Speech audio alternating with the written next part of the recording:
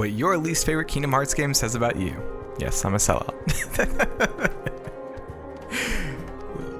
Kingdom Hearts 1. How?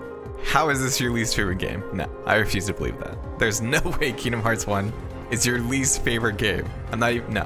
Moving on. Chain of Memories. Your parents never let you play card games, or watch TV, or play games except for an hour on the weekends. Kingdom Hearts 2. You hate fun. Days. You don't like living with the idea that everything will come to an end one day, and that you will most likely be forgotten. Damn, was this too far? Recoded. You hate math. Birth by Sleep. Doing the same thing 3 times with slight differences to the story doesn't really appeal to you. I don't blame you. I hated getting the platinum for this. Dream Drop Distance. Suriku will never be your endgame. Or you hate Pokemon. Or you didn't like, you know, hitting an enemy 20 billion times and doing no damage. Key. Is it Key? Chi? Key? Key. You hate long stories drawn out over years with only a little bit given at a time. Or you hate gacha. Or you watch Damo's story explanation videos because that's all you really need. Dark Road. Norse mythology just isn't your thing, and you don't want to feel bad for a character who was actively trying to ruin Sora's entire life.